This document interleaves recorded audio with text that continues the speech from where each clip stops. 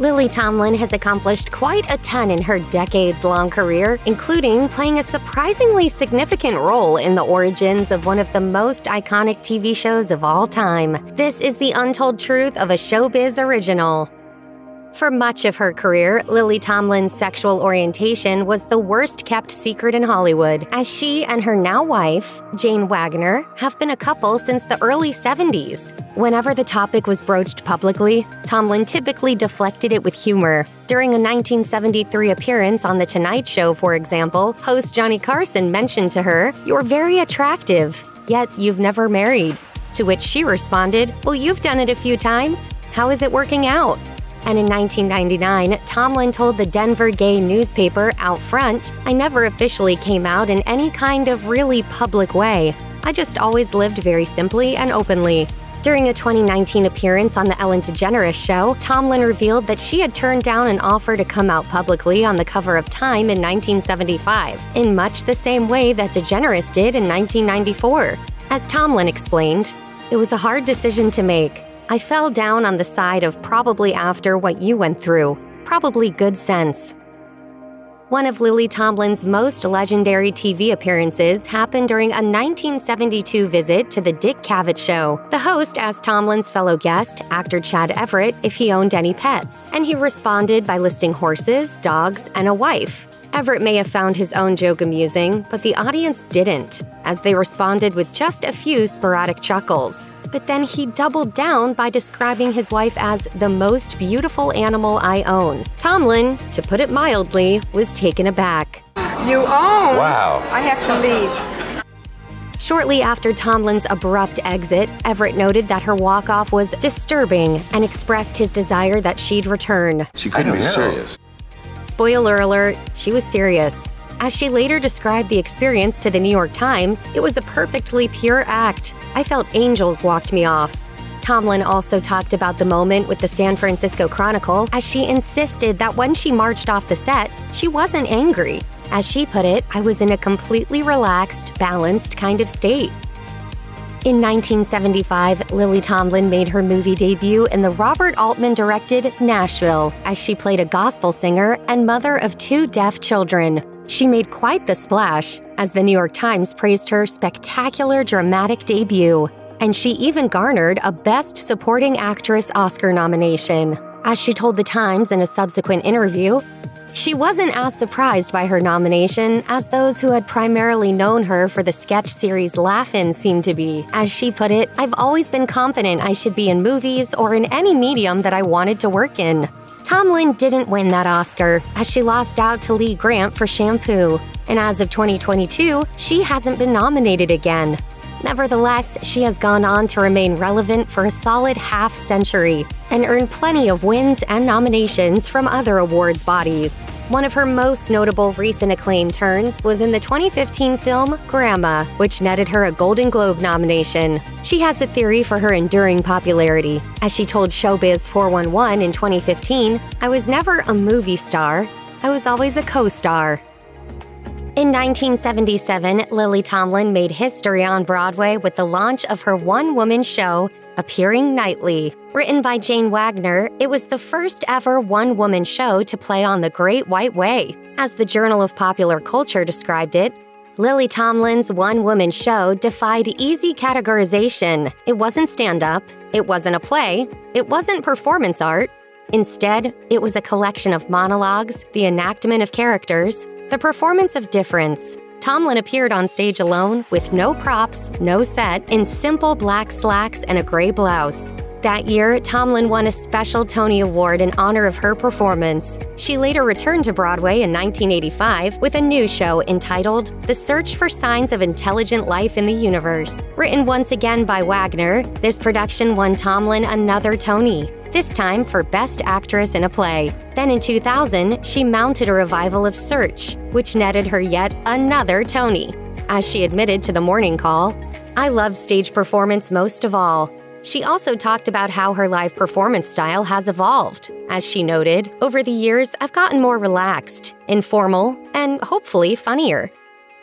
Lily Tomlin was one of the first people to ever host the sketch comedy institution, Saturday Night Live. as she emceed the show's 6th ever episode on November 22, 1975. And it turns out that her relationship with SNL actually runs far deeper. As series creator Lorne Michaels recalled in a 1979 interview with Rolling Stone, his entire path changed when he met Tomlin after leaving his native Toronto for Los Angeles. As he put it, "Lily looked at my stuff from Canada and asked me to work with her.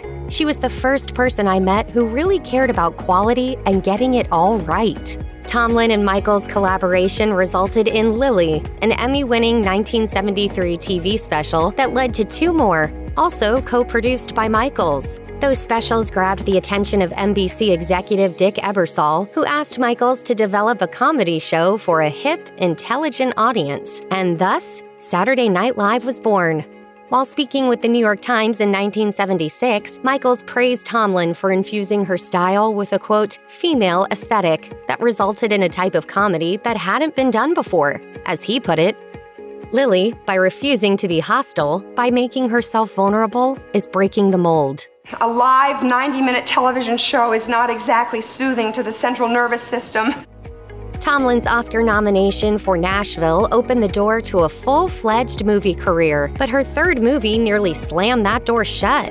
Written and directed by her partner Jane Wagner, the 1978 romantic drama Moment by Moment paired Tomlin with a young John Travolta, who was hot off the success of Saturday Night Fever. Alas, it proved to be an epic bomb, as it was hit with scathing reviews and earned a measly $10.9 million at the box office. The fallout was so severe that Tomlin and Wagner considered ending their creative partnership. As Wagner told the Morning Call, "Lily could have blamed me and cut me loose." While both lead actors' careers subsequently rebounded, Tomlin has continually expressed regret for Moment by Moment. As she told the Los Angeles Times in 1986, "I made the wrong choice. I felt terrible. I'd just done Nashville. I didn't know myself. I didn't know what to do. It was amazing to me that you could pick up a magazine 3 or 4 years later and still hear about it. I felt for John too. He's so sensitive." One of the most iconic moments of Lily Tomlin's career happened when she starred alongside Jane Fonda and Dolly Parton in the iconic 1980 flick 9 to 5. The feminist revenge comedy is the biggest box office hit in Tomlin's filmography, and it also resulted in a decades-long friendship between the 3 leading ladies. As Fonda revealed on The Late Show in 2017, she became hell-bent on getting Tomlin to co-star with her in 9 to 5 after seeing her Broadway show. However, it took a lot of convincing to get her to sign on. I didn't want to do a cheap comedy. You're an artist. You're an artist. I was You're on Broadway. Fonda ultimately succeeded, as she explained. "It took a year to convince her. And then after a week of shooting, she asked my producing partner to let her go, and she'd give the week's money back. I'm not kidding." The reason for the hesitancy was that Tomlin saw early footage of her performance and didn't feel confident in her own work. I was not doing a good job, and I thought, oh, I'm going to be horrible in this. Thankfully, Tomlin ultimately had a change of heart when she saw the next day's dailies. And I was so good.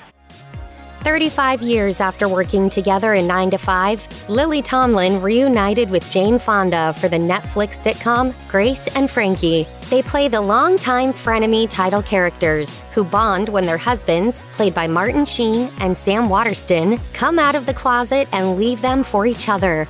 The show was met with positive reviews and proved to be popular enough to ultimately run for 7 seasons, with the final batch of episodes set to arrive in April 2022. It will be a bittersweet moment for the co-stars, considering how close they've become over the years. In fact, Tomlin and Fonda are such good friends that they even had the opportunity to discuss their relationship for a TED Talk.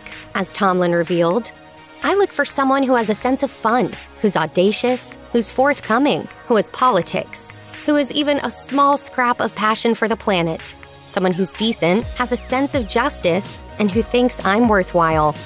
This sentiment garnered a round of applause from the audience, and then Fonda shared her perspective. "I don't even know what I'd do without my woman friends. They make me stronger. They make me smarter. They make me braver. They tap me on the shoulder when I might be in need of course correcting." To say Lily Tomlin has won a few awards in her day is like saying Elon Musk has made a couple of bucks. She's in fact one of those rare performers who's just one trophy away from the EGOT, which refers to winning at least one Emmy, Grammy, Oscar, and Tony. As of 2022, Tomlin has won 6 Emmys out of a whopping 25 nominations. She also has 1 Grammy for her 1971 comedy album, This Is a Recording, as well as 3 Tonys, including 2 competitive trophies for Appearing Nightly and The Search for Signs of Intelligent Life in the Universe, in addition to her 1 special Tony Award. Alas, she hasn't gotten the love from Oscar, though she did nab a nomination for Nashville. During a 2015 interview with The Guardian, Tomlin admitted that she would like to someday win an Academy Award. Not just to complete the EGOT, but also, as she put it, just because I'd like to make something out of it. She then declined to reveal what exactly that something was. As she noted, I don't want to tell you what I'd like to do, because then I won't be able to do it.